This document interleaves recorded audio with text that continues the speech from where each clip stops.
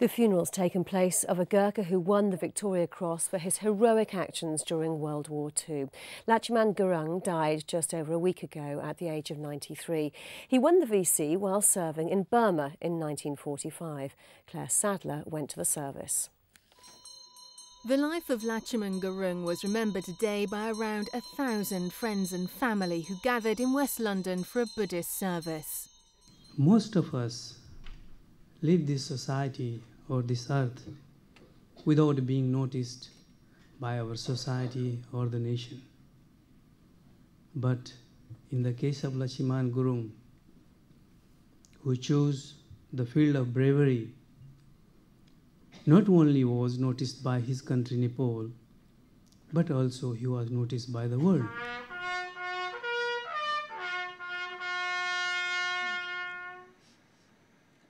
Lachhiman Gurung earned his VC in May 1945 while serving with the Gurkha Rifles in Burma. His company was cut off by Japanese troops. His outpost came under attack and Lachhiman Gurung was forced to throw away the grenades that landed inside his trench. He did so successfully twice, but on the third occasion, one exploded, injuring his right arm. For the next 4 hours alone, he managed to reload and fire his rifle with his left arm only. He managed to repel wave after wave of attack from hundreds of Japanese soldiers. The facts have not been or needed to be embellished. They stand bold as a report of selfless, steadfast and undiluted ferocious courage. Fellow VC winner Johnson Bahari and current serving personnel were at the service today to pay their last respects to Lachhiman Gurung.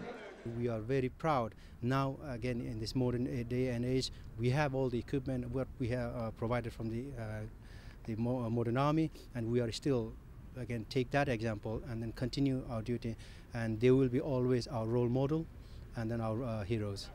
In recent years, Lachhiman became a prominent figure in the campaign led by actress Joanna Lumley to allow former Gurkhas to settle in Britain. It succeeded last year.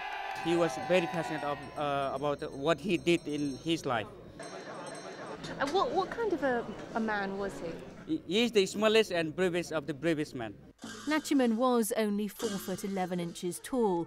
Joanna Lumley has paid tribute, saying although he was small in stature, we shall all walk in his shadow. Claire Sadler, Forces News, Hounslow.